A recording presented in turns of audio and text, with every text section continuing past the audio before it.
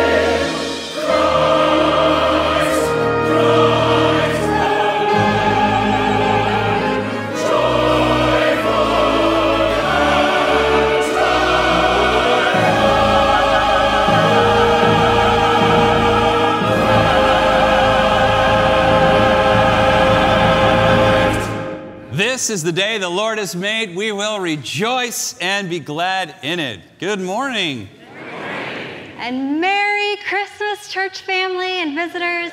We are so happy you're here. Today, remember that Christmas is not just about the presents, it's also about the cookies. No, but in all seriousness, it is the anniversary of the most extravagant gift mankind ever received, Jesus Christ.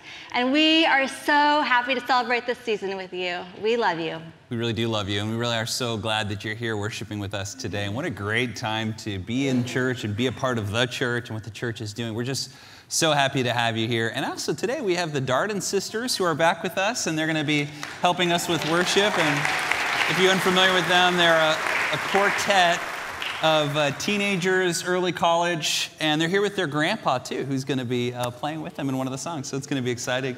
And we're just so thrilled you're here, and we pray that you leave here full of joy, encouraged, full of life. And let's begin with a prayer. Father, we thank you and we love you, that you love us. And we ask in Jesus' name, Father, you'd help us to be more and more like Christ in everything that we do. Thank you for the way that he's shown us how to live. And we trust, God, that your Holy Spirit will encourage us and lift us up and help us to have a great week and a great Christmas. It's in Jesus' name we pray. Amen. Amen. Turn around and shake the hand of the person next to you and say, God loves you and so do I.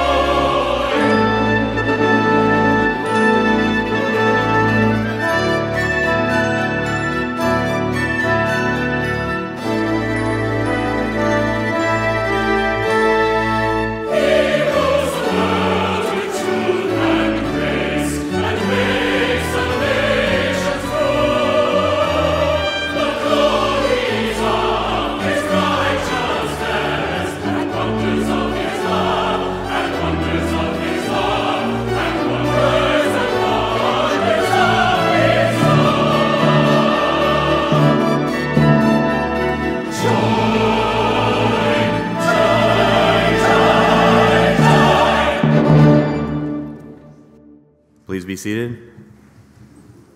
During the first weeks of this Advent season, we lit the candles of hope, peace, and joy. Today, we light the candle of love.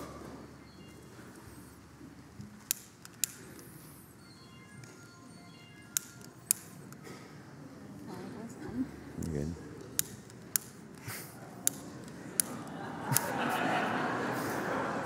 There you go.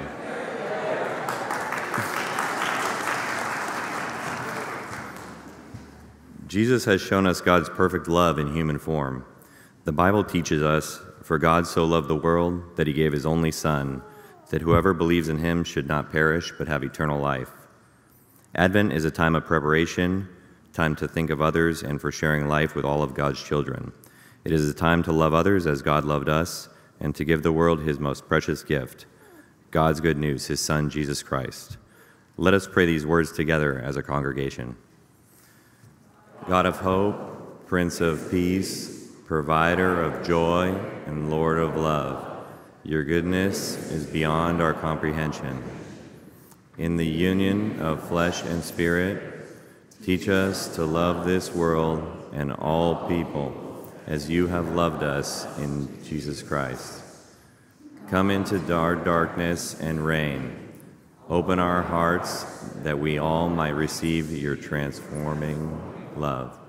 Amen. Thank you to the Pettit family. In preparation for the message, Luke 1:67. His father, Zechariah, was filled with the Holy Spirit and prophesied, "Praise be to the Lord, the God of Israel, because he has come to his people and redeemed them. He raised up a horn of salvation for us in the house of David, his servant, as he said through his holy prophets of long ago.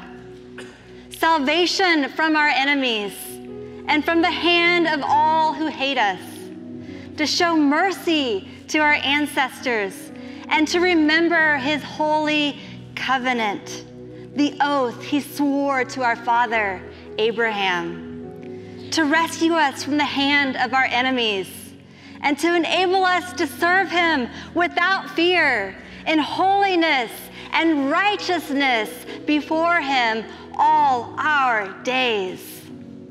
And you, my child, will be called a prophet of the Most High, for you will go on before the Lord to prepare the way for him, to give his people the knowledge of salvation through the forgiveness of their sins, because of the tender mercy of our God, by which the rising sun will come to us from heaven, to shine on those living in darkness and in the shadow of death, and to guide our feet into the path of peace."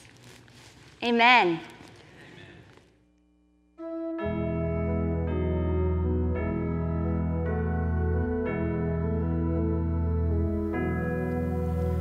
When blossoms flowered mid the snows upon a winter night, was born the child, the Christmas rose, the King of love and light. He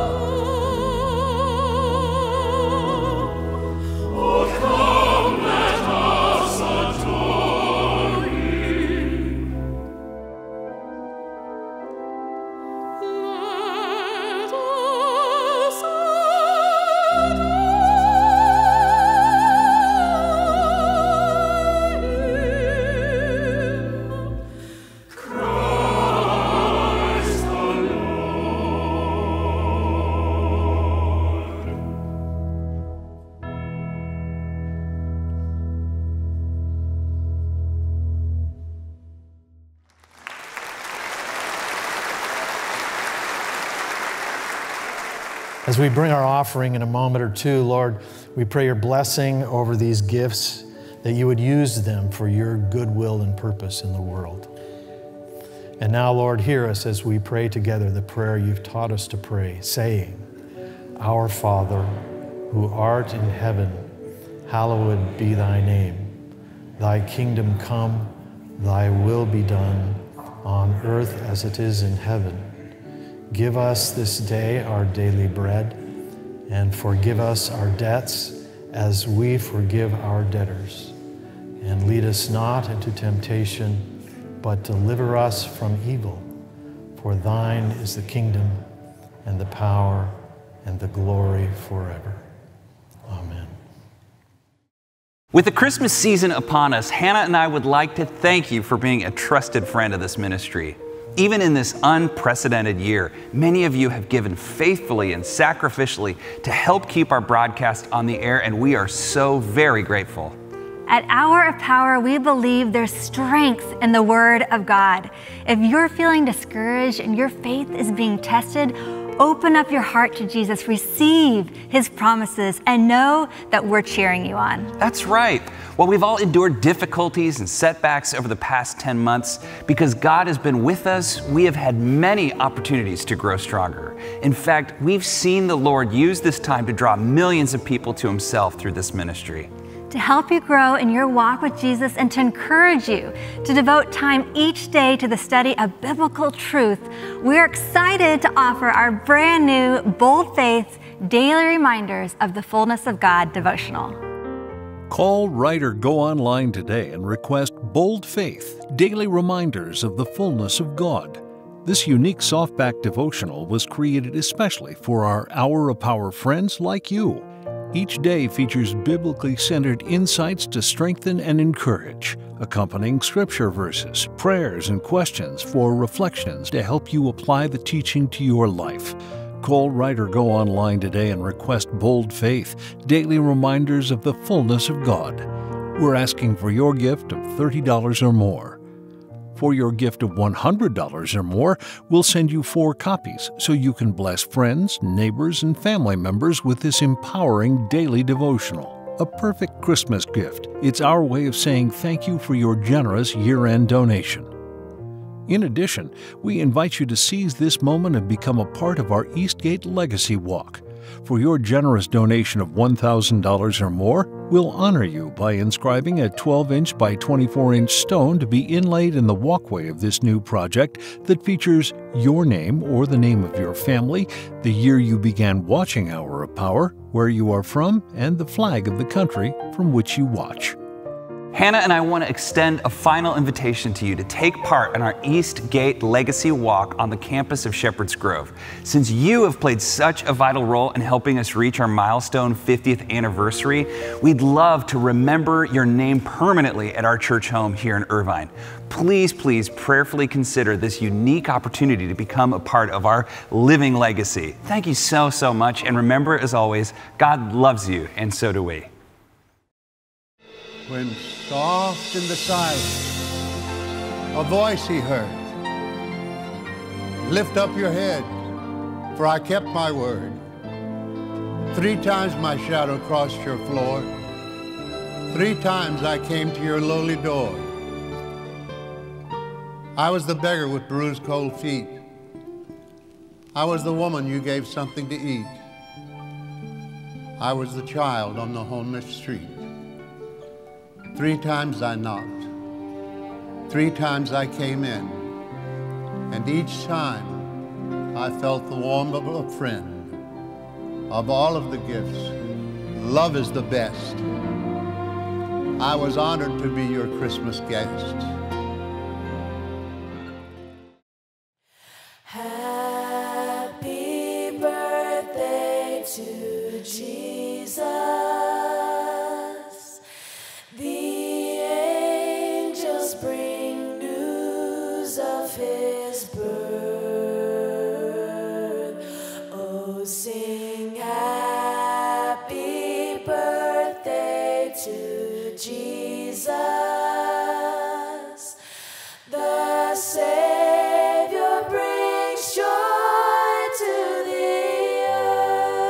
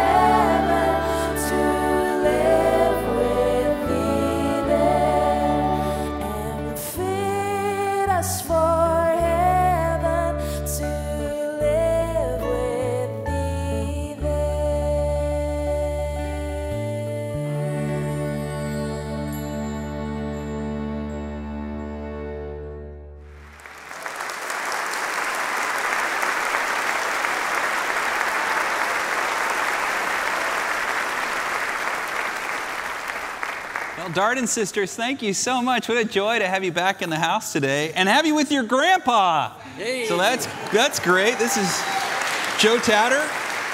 Joe Tatar is a musician who's been performing locally in Orange County here for almost 60 years. And he's also the grandpa to the Darden Sisters. So we're so glad to have you all here as a family, especially during the Christmas season. Thank you, Pastor. And tell us a little bit about your music. And you've been here for a long time performing. And Right, I worked in restaurants and abroad and played music all the last bunch of years. But the last years I played for skilled nursing and places that retirement homes and things.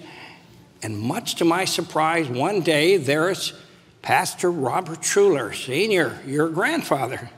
And I called his name in the middle of what I was playing, and I do a little bit of theatrical things with music. That's what I do. And so I talking like Jimmy Durante, and I said, look, there he is, and so on. And everybody just applauded, and it was, and so I talked with him a couple of times. Yeah. Wonderful, what a privilege. It's great. Well, it's so great to have you in the church Thank you. founded. And what's it like playing with your granddaughters? I mean, that must be really fun to have seen your granddaughters kind of grow up to follow that first. You know, my children grew up and grew out of this big old house I bought. And so we had this big old house, and when they weren't touring as singing evangelists, they would stay there 3 months out of the year, and now they stay there permanently, and it's beautiful.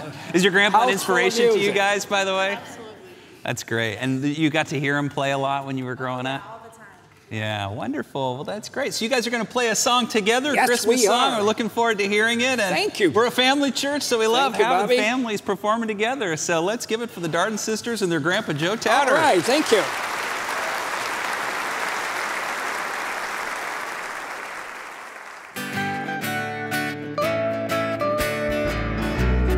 Go tell it on the mountain, over the hills and everywhere. Go tell it on the mountain that Jesus Christ is born.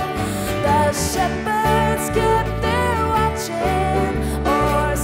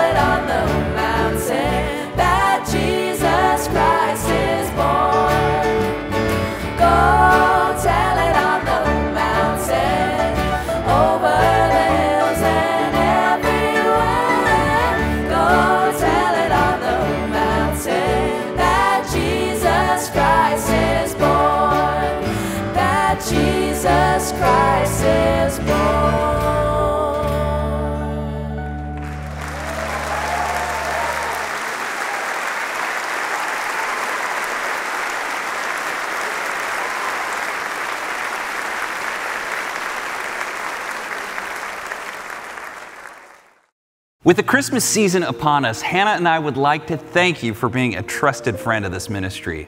Even in this unprecedented year, many of you have given faithfully and sacrificially to help keep our broadcast on the air, and we are so very grateful.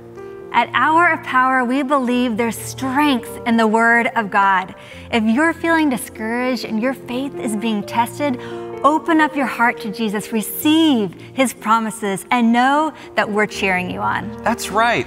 Well, we've all endured difficulties and setbacks over the past 10 months. Because God has been with us, we have had many opportunities to grow stronger. In fact, we've seen the Lord use this time to draw millions of people to Himself through this ministry. To help you grow in your walk with Jesus and to encourage you to devote time each day to the study of biblical truth, we're excited to offer our brand new Bold Faith Daily Reminders of the Fullness of God devotional. Call, write, or go online today and request Bold Faith Daily Reminders of the Fullness of God. This unique softback devotional was created especially for our Hour of Power friends like you. Each day features biblically centered insights to strengthen and encourage, accompanying scripture verses, prayers, and questions for reflections to help you apply the teaching to your life. Call, write, or go online today and request Bold Faith, Daily Reminders of the Fullness of God.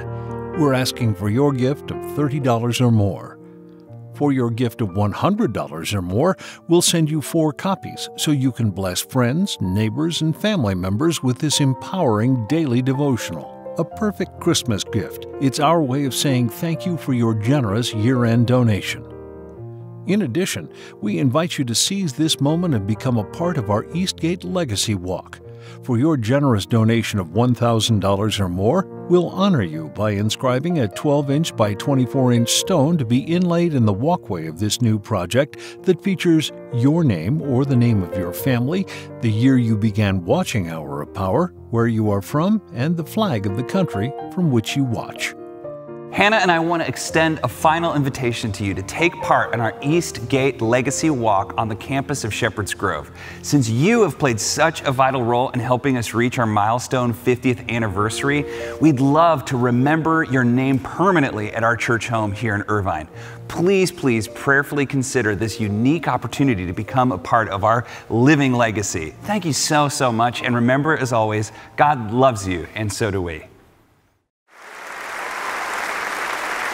Welcome to all of you who are watching all over the world, in Europe and Asia, Africa, especially to those in the Armed Forces Network. We're so glad you're joining us now and thankful for what you're doing. And anybody who, if you're visiting Irvine or live in Orange County or Southern California, please come down to our church and visit us. We'll make you feel right at home. We'd love to meet you.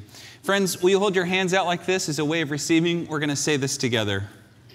I'm not what I do. I'm not what I have. I'm not what people say about me. I am the beloved of God. It's who I am. No one can take it from me. I don't have to worry. I don't have to hurry.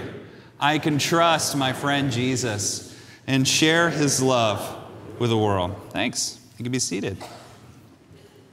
So today's the fourth Sunday of Advent. And the fourth Sunday is the Sunday of love or adoration.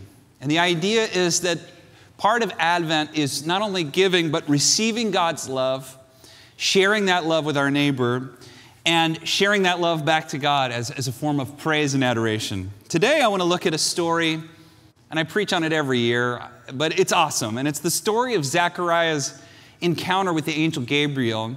And it reinforces the idea and the power of words. All of us, deep down, understand and experience the power of words every single day. Within every word is an idea that's either true or false. And many of us will take these words and internalize them. Good words, bad words. So much of how we view ourselves are the words that we were spoken, that we received when we were children. Some of us carry some pretty dark words around with us as adults that frame how we see the world. Words of fear, for example.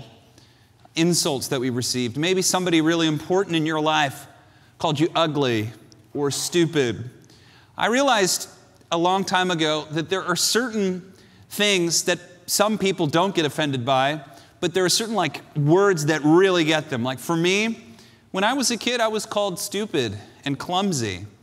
When somebody as an adult calls me stupid or clumsy, it affects me more than if they called me, ugly or something, I think that many of us, we have that. We have things like that we carry sometimes from our childhood that feel extra painful when those words that we still carry in our body are reinforced. Many of us carry with us wonderful words that were maybe spoken over you by your grandparents or your parents, your mother, your father, words of love, affirmation, encouragement, wisdom, and insight. And it's so important that these are the words that we hold dear. More important than that, though, is to understand if words have this kind of effect on us, imagine the words that we speak, the kind of generational impact it has on others, on our friends, our family, and yes, even our enemies. How many of you have been troubled by what an enemy said about you? I can tell you there have been many times where I was up late at night because of some random stranger said some random thing. It kept me up at night. Why should I even care? This person doesn't know me. I don't know him or her, and yet it does. So words have power. We use words to build things. Somebody looked at a plot of dirt where this church stands and said, church, and it became so.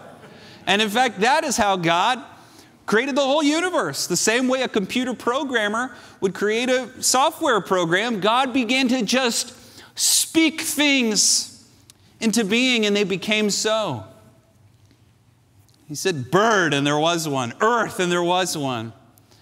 The creation story we see in John, Jesus is actually called the Word. In the beginning was the Word, the Logos, and the Word was with God, and the Word was God, and the Word became flesh and dwelt among us.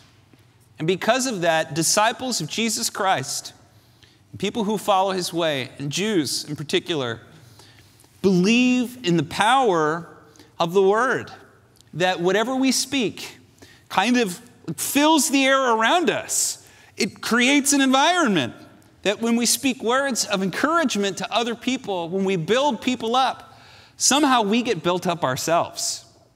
Have you ever done that before? Have you ever noticed how if you say something loving to one of your children or to your spouse or a good friend, all of a sudden you sort of feel love in a way? I don't know how else to explain it. But when you encourage someone, you yourself sometimes feel encouraged. In the ancient world, they believed that when you blessed other people, you yourself got a little blessing splashed on you. They also believed that if you cursed someone, there was a price to pay, and that price was you yourself would also get a little cursed. It really is true, I think, that when we speak good things a lot, it's almost like the actual air around us becomes more lofty and joyful and loving and kind. When we're negative and critical and judgmental and angry and cursing other people and foul, it's like the air around us it's not good. This is something James said in the book of James, chapter 3. He actually asked this question. He said, from the same mouth come praise and cursing. My brothers and sisters, this should not be. Can both fresh water and salt water flow from the same spring? See, it's so important that we understand that if you're at the family dinner table and you scream at one person, and then you look at the other person on your right and you say something sweet, that scream you just launched is still kind of in the air. It's important that we understand that we train our words because they create, in a way, the spirit around us. They create the feeling in the room and even what we carry in our bodies. So we want to internalize good words. We want to express good words. And that we always want to tell the truth, and we want to have empathetic friends, and we want to feel angry sometimes. It's important that we don't impassionately just launch out judgment at people, always trying to fix others, angry, cursing, mean-spirited things, but instead we encourage others. You know, the Bible says encouragement is a spiritual gift. People need it. People need encouragement, and you're an encouraging person, and I'm proud of you. Keep doing it. Keep using your words. The story today that reiterates this very important biblical message, the power of the word, of the spoken word, is especially poignant in the prophecy and the birth of John the Baptist. So we'll talk about that today. Now, before we get into that, Judaism had and still has this rich sense of hope for a Messiah. And the Bible says, the Old Testament, that there will be a forerunner who will be Elijah, or in the spirit of Elijah, that'll come before the Messiah to pave the way and prepare the hearts of the people to receive him. In Judaism, you might remember the story of Elijah. He had a mentor, Elisha, who he passed his mantle to. And after he passed his mantle, a chariot of fire came and swooped him up and took him up to heaven. So the idea in Judaism is that Elijah never died. He just sort of got raptured into heaven, and someday he will come back to prepare the way for the Lord. So for hundreds of years up until Jesus' point, there was this looking for the return of Elijah who would come and pave the way. And that prophecy becomes true in the story of Zechariah. So Zechariah is an older man, we don't know how old, and he's married to Elizabeth. She's also a bit older. And it seems like they really love each other, which I think is sweet. They're close, they're kind. And the Bible says that they're both righteous, they're both descendants of Aaron, and they both love the Lord with all their heart, but they were never able to have a child. They've prayed, they've asked the Lord, but now Elizabeth is becoming advanced in years, and they think that hope is lost, and she'll never have a child. Now, because they're both descendants of Aaron, Zechariah is a Levite, and anyone who's a descendant of Aaron automatically has to be a priest. And the priests are in charge of running the temple. Now, when there are, 50 or 40 descendants of Aaron, this works out really well. But by the time we get to Jesus' day, there's about 20 to 25, 30,000 descendants of Aaron whose sole job it is to run the temple. And so they're like, well, we only have a few things for them to do. How do we get, 25, 30,000 priests to, run the temple? Now, in Jesus' day, the temple was the heart of Judaism. It's where the center of worship was and everything. And the way they did is they broke up these priests into 24 groups of about 1,000. Zechariah was in a group called Abia or Abijah. And of that 1,000, they would get 2 weeks every year in which they would lead the worship service. So they would pick one of the maybe 1,000 priests, and the way they would do it was by casting lots, which is basically rocks that look like dice. And they'd pick one out of 1,000 for 14 days of the year. Because of this, most priests never got to do the incense burning in the temple ever in their life. It's very likely that Zechariah had never done this in his whole life, even though he was an old man. And what they would do is they would go into the temple, into the sacred space, and they would burn the incense and do all of the rites and rituals. When they were done, they would come out and they would do the blessing where it looks like this. They would make this hand gesture, which is the symbol of Sheen, which is for El Shaddai. It has 5 gaps, 1, 2, 3, 4, 5, for the 5 books of the Torah. And they would put this shroud that was over their head over their hands, so you actually couldn't see their hands. It looked like wings of eagles. And then they would say, the Lord bless you, the Lord keep you, et cetera, okay? And that would be kind of the end of the service. Zechariah, it's part of one of those 2 weeks every single year where he has a 1 in 1,000 chance of being able to burn the incense. Maybe when he was young, he got all excited that, maybe it'll be me today. And then his 30s came and his 40s. We don't know how old he is. Now maybe he's an old man. Never in his life he's gotten it. He's not even expecting it to come. And all of a sudden, all of these rocks are thrown and everything happens and everybody's reading, everybody's figuring it out. And they go, Zechariah, it's you. And this old man looks up. He says, me? It's this amazing experience. Now remember, the temple is full of tens of thousands of people and 1,000 priests and choirs and instruments and worship. And he's probably never done this in his life. He has to remember what to do. He's going over, okay, I got to do this. Begins to ascend the stairs. Imagine everybody's singing the halal, halal, halal, the instruments. I mean, just think of all of the context and the power that he's getting to go and light the incense for the sacrifice. And he's walking up the stairs, and he goes into this room and into this altar and begins to prepare the incense. And all of a sudden, whoosh, the angel Gabriel shows up. And he says, Zechariah. And of course, he's terrified. Whoa, what? So with all these people, it's this amazing religious experience. The angel says, you're going to have a son. Your wife, Elizabeth, is going to be pregnant. And he is going to be Elijah. He will not drink any wine or fermented beverage at all. It's probably calling him to do the Nazirite vow. And he will be a forerunner to the Messiah. And it's just this, he's incredibly scared. It's an incredible experience. He's in the house of God. And he looks at the angel and he goes, my wife's pretty old.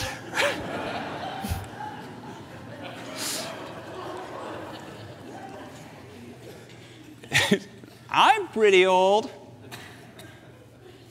And the angel looks at him, and in the Hebrew, he's in the presence of God, and there's Shekinah glory and power. And the angel looks at him, he goes, the Hebrew says, he goes, dude.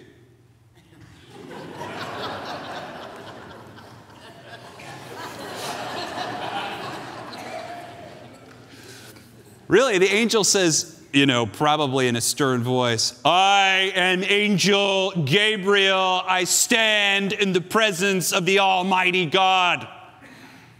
And he says to him, you're questioning this. This will come to pass, and you will not speak until it does. All of a sudden, he's just made mute. And go outside. People were singing and playing tambourines. Now they're kind of looking at their watches. They're like, why is Zechariah taking so long?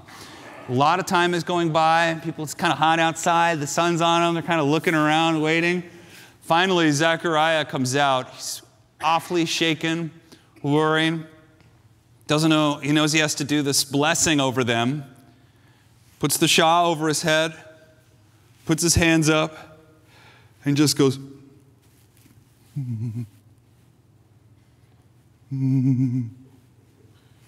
and then just leaves. And everybody is thinking, what happened in there? It says that all of Judea was wondering what happened to Zechariah, because remember, he can't tell them what happened. Nobody even knows. And like months go by, he still can't talk. Everybody has no idea what happened. And everybody's like, it's all conjecture. Everybody's coming up with, I'm sure, lots of fun stories about what might have happened. And sure enough, Elizabeth becomes pregnant. Now, Mary also receives a visit from the angel Gabriel. And this is what I want you to see. Everything Zechariah was told was amazing news. I mean, an incredible blessing. He's going to have a son. He's married. It's coming from his wife. Their prayers are answered. When Gabriel visits Mary, she's not married yet. She's a young teenager engaged to this hot guy, Joseph, really excited to get married, putting wedding plans together. They're going to start their life. And she finds out she's going to be pregnant before they're married. And she's supposed to convince her fiance that, it's a virgin. I'm a virgin. Yeah, good luck. So she has, literally, she has everything to lose.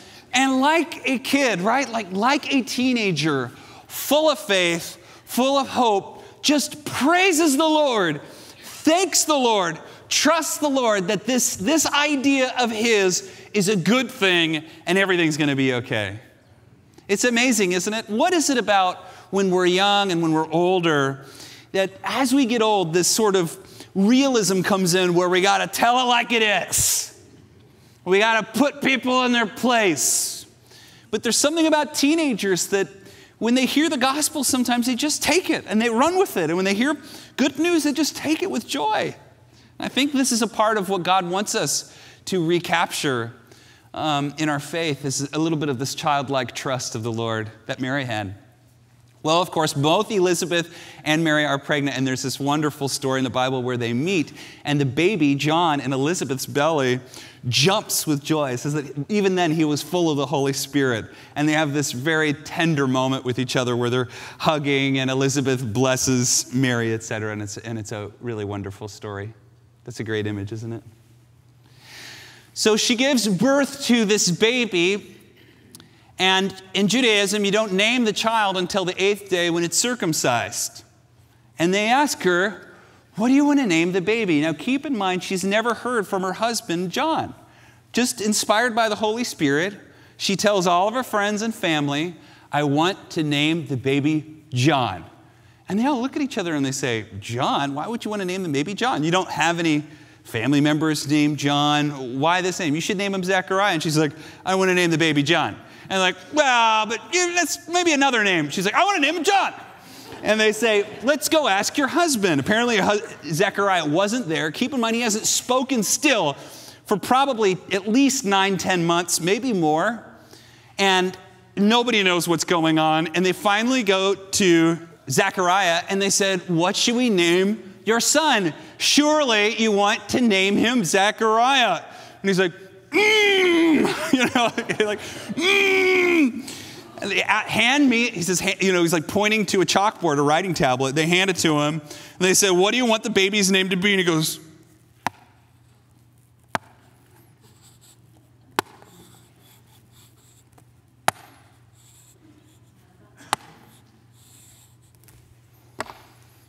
this is John, by the way.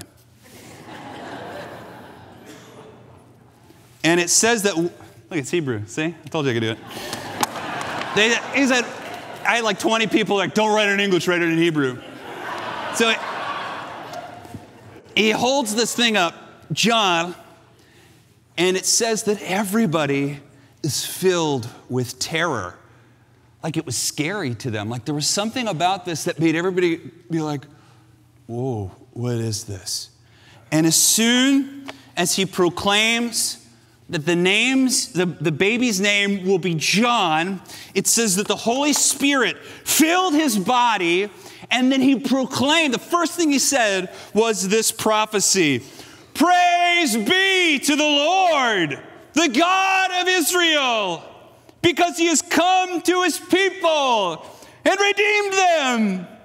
He's raised up a horn of salvation for us in the house of his servant David. Salvation from his enemies and from the hands of all who hate us, to show mercy to our ancestors and to remember his holy covenant, the oath he swore for our father Abraham, to rescue us from the hand of our enemies and enable us to serve him without fear in holiness and righteousness before him all our days. Everybody's looking at him. Maybe there's tears coming down his eyes. And he looks at his 8-day-old baby and he says, and you, my child, will be called a prophet of the Most High, for you will go on before the Lord to prepare the way for him, to give his people the knowledge of salvation through the forgiveness of their sins, because of the tender mercy of our God, by which the rising sun will come to us from heaven, to shine on those living in darkness and in the shadow of death, to guide our feet in the path of peace. And everybody, it says that nobody forgot this story because this is the first thing he said in maybe a year after being in the temple. And it says that they raised that little boy up. He probably was a Nazarite, which means that he didn't cut his hair. He didn't drink any wine or eat any grapes or any fermented beverages, any beer or whiskey or anything. And he never touched any dead bodies. And he probably went out into the wilderness and lived with the Essenes, who were like a purist, ultra-Orthodox desert people who gave us the Dead Sea Scrolls and probably dwelt among them. And it says that later then he would return to be this great prophet and preacher who paved the way for Christ, and we know him as John the Baptist. Powerful, powerful story that reinforces the power of words. It was important that Zechariah not speak another word of doubt against God's proclamation. I don't know why, but there was some reason that it was important to God that it was like God's mercy that Zechariah could not speak anymore.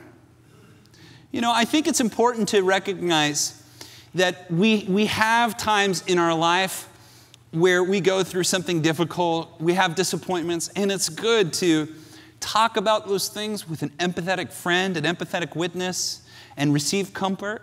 But sometimes, especially as we get older, we go through hardship after hardship after hardship. We just don't want to be hit again. We don't want to be disappointed again. And we get into this mindset where we just try and see the worst so we won't be disappointed. But that's not God's way. God wants us to become the kinds of people who proclaim words of faith and trust, joy, and adoration. And the more we speak this way, it's like the whole space around us gets full of faith and full of hope and full of life. It's like an aroma. How many of you like Cinnabon cinnamon rolls? That's right. It's the best there is.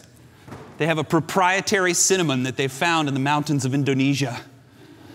And man, it smells like it, doesn't it?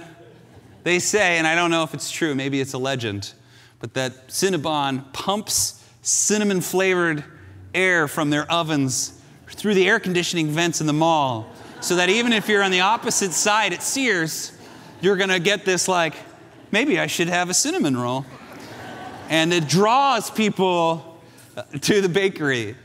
I think there is something about words that have that aroma. There's an allure to people who speak words of encouragement, and it almost creates an environment, even when you're not speaking, that builds faith, builds life. And I think that the same is true with words of doubt, words of fear, words of judgment. When we become the people who are cursing others, blaming others, judging others, just spewing this out, it like creates a bad smell. It creates a repulsive smell that pushes people away, that causes, at best, people not to want to be around. And you can't have both Cinnabon smell and fart smell in the same space. You just can't. You can't have both. Sometimes you have to say things to wake people up. It's really true. When we judge others, blame others, and have all these negative things, it just creates, it's just not good. But when we love others, when we're kind to others, it creates good things. And so I want to encourage you this year, you can have an opportunity to talk or not talk, to speak or not speak. And when we get into this really bad place, it gets on us. When we spew this stuff out, it gets on us. And I want to encourage you to, one, anytime you have a really good thought about someone, don't assume they know. Take a moment and actually practice love in your speaking. Where if you're thankful for someone, it means so much to them. Just put your hand on their shoulder and just say, I'm thankful for you. It's really good to see you. I'm on your side. I'm proud of you. And when you're angry at someone or something, it's easy to want to judge, blame, fix. There is a love that also comes from restraint. Not that you shouldn't tell the truth, but it's that impulsive, impassioned thing that Bobby Schuller, by the way, does a lot at the dinner table. It's good to practice restraint, that there is a compassion and a mercy in your speaking too, where, especially with your people that are close in your life, you hold on to it, or you wait for a better time. And watch as that makes a big difference in your life. Words matter to God, and they matter to people. They make a big difference in how people experience you and just experience the world around you.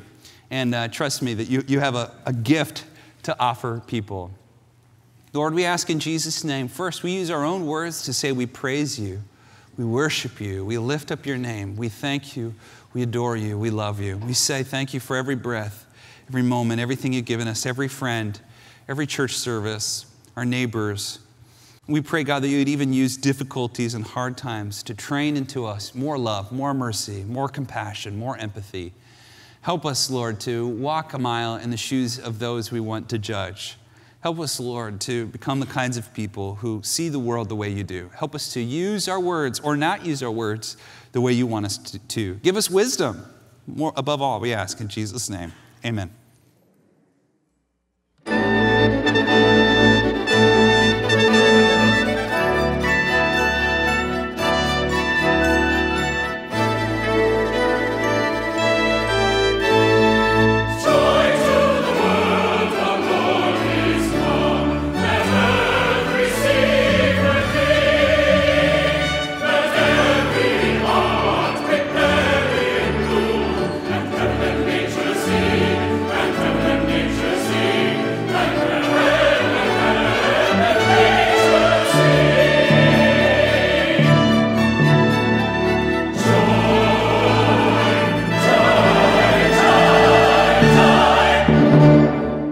And now the Lord bless you and keep you. The Lord make his face to shine upon you and be gracious unto you.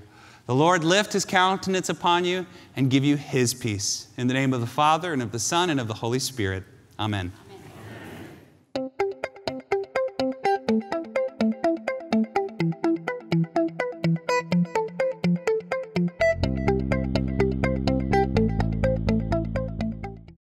The preceding program was paid for by the ministry partners of the Hour of Power and viewers like you, and is accredited by the Evangelical Council for Financial Accountability.